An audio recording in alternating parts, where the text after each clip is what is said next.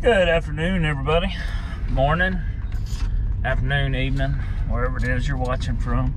I figured I'd do a end of month for March revenue review, I guess you could say. I was gonna do these pretty regular, and then I guess I don't know, I just didn't.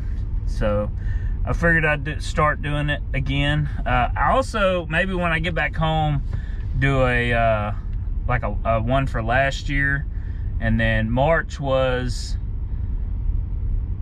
the 1 year of authority. I guess you, not really 1 year of authority, because actually I started the authority back in December, but I was still working in the oil field until March. So I technically didn't start with this truck until March 15th, I believe. So maybe do a 1 year with the truck from March to March, possibly. But anyway, March of 2022, it was a pretty decent month. I took like a week and a half off, so that kind of held me back a little bit. But the total revenue for the month of March was $31,516. Total mileage, overall mileage for March was 11,197 miles. The normal expenses: fuel, $6,845.11. Oil and ads, $233.45. Parts and maintenance, $2,909.62. Supplies, $100.75. Scales, cat scales, $50. Permits, I had $236.79 for permits. Tires last month was a little high because I changed four tires, I think. Tires come out to $1,311.65. I had parking, $61. Showers, $27.50. Tolls, that included the pre-pass fee and tolls, $121.45. My insurance, $1,202, and the load board, $39. Also, I had dispatch fee, or the dispatch costs for my dispatcher, $2,521.28, and also had factoring at $787.90. So, total revenue for the month of March, $31,516. Loaded revenue per mile, $344 a mile. Total revenue per mile, $282 a mile. There's also right at 300 miles that I driven at the house, going from the house to the tire shop and back, the house up to running around town, getting some little things that I was doing to the truck. That's factored into the total revenue per mile also. I didn't take that out, so that kind of, like I said, that factors into the 282 also. That would have been higher if I would have took that out, but miles on the truck, so I'm gonna add them in. Total fuel gallons used, 1,566.6 gallons. So at 11,197 miles, that gives me my mile per gallon for the month of March at 7.2. And my actual fuel cent per mile for the month of March was 61 cents per mile. So that left me with a net revenue for the month of March at $15,068. So not bad. It would have been, like I said, it would have been a little higher if it wasn't for the tires. Also, the $1,400 seat that I put in.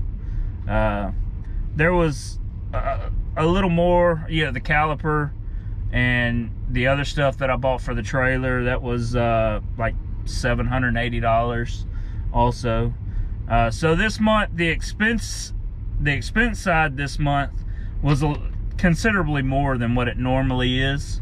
So I should have been up around the about $17,500 for net revenue, but like I said, $31,516 total revenue, $344 a loaded mile, 7.2 miles to the gallon, and 61 cents per mile fuel costs, for net $15,068. So that's, you know, in my eyes, that's pretty good. Again, that doesn't include what I pay myself.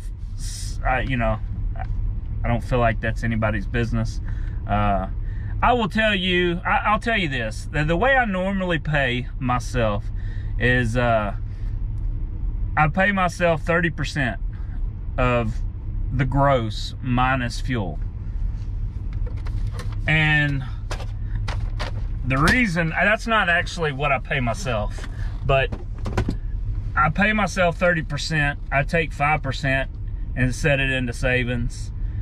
I take 3% of that and give it to me to eat and whatnot while I'm on the road. And then 22% of that goes to the household bills, you know, I guess you could say my pay.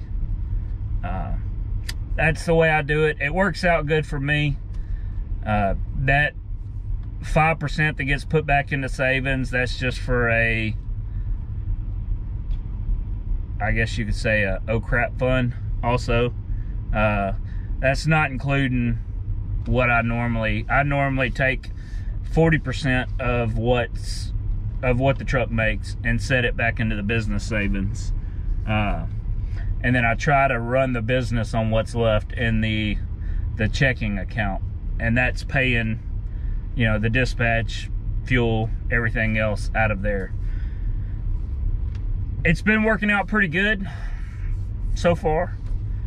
So, you know, why change what's not broke, I guess you could say. Also, that, you know, the money in savings, if I have a big expense, I'll pull out of there. Kind of like the expense I'm fixing to have for the transmission and the gear. You know, I'll pull out of savings, or I'll transfer from the business savings back into checking to cover that. I actually have it broke down as far as, you know, what it costs me to operate, fuel wise, you know, my maintenance and all that. And so I know what it costs to run the truck. And when I'm figuring out, you know, when my dispatcher calls or I find a load, either he finds a load or I find a load, you know, and we're looking at the rate per mile, you know, I know what I need to be at to know whether or not I need to take that load. And that also comes into play when you're, you know, doing oversize. So yeah, that is my March 2022 breakdown. 31,516 total, 15,068 net, 7.2 average mile per gallon, 61 cents on my fuel cost, my cent per mile. So not a bad month. Hopefully this month will be a little better. I don't know, we'll have to see. I'm planning on taking off the week of Easter, so just see what we can do from now until then, and then what we can do afterwards. But like I said, I'll try to start doing these every month. I thought about doing like weekly breakdowns, but I don't know, it's too much. I don't know. If y'all would like to see weekly breakdowns, I guess I could show you. I did do last week was 13.4, so pretty not a bad week. Not a bad week. So, anyway, hope y'all enjoyed the video. We'll holler at y'all later. Be safe. See you down the road.